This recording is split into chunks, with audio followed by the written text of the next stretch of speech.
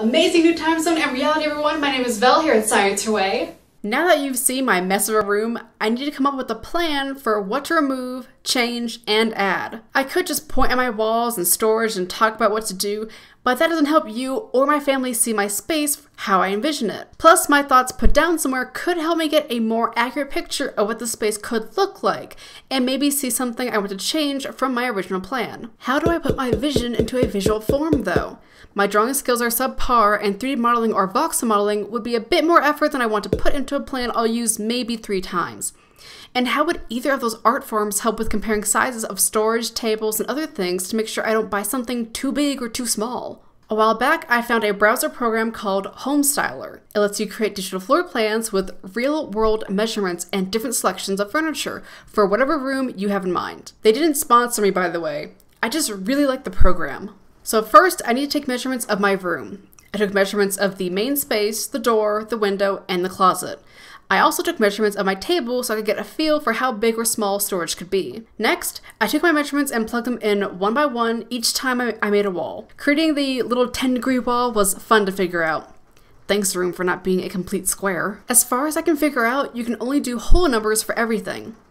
Some walls were a couple of feet and a couple of inches and a half long, but it just rounds it up, even if you try to use decimals. For some things, it's probably best to go on the smaller side, and for others, it's probably best to use the bigger size. It's up to you though. I generally put walls on the smaller sides. This was usually 1/2 inch or 1 inch smaller. I did this so I wouldn't end up getting something too big. This way, I would plan for things in a smaller space, and when I got the pieces, I would have a few inches to spare. Once I had the floor plan created, I could start looking for furniture in their digital catalog. They have a lot of different categories and brands to choose from. While some stuff would be super expensive in real life, and they didn't have the stuff I was looking at, I tried to find things that were similar to what I had in mind to give me a rough idea of the whole space. This whole process is just to give me a clearer visual on what my room could look like with different things arranged in all kinds of ways. You can favorite items and put them in categories, which helps when they have tons of items. After I was done window shopping, also known as getting sidetracked, I put a few pieces in the floor plan. The great thing is you don't have to worry about the size of the furniture. You can resize everything to fit your needs. Sure, some of the textures or objects may look stretched or compacted, but this is just a basic idea of what I want to turn my makerspace into. So nothing has to be perfect visually, it just needs to be close enough in measurements. And there we go!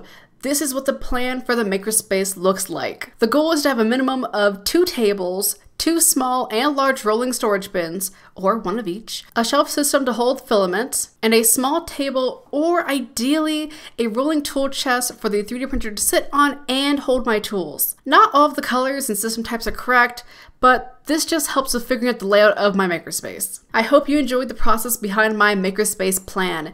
Next episode, we should be putting something together. I did make a mistake though, and we had to change the plan a little bit. You'll have to wait till next time to find out what it is though. Thanks for watching!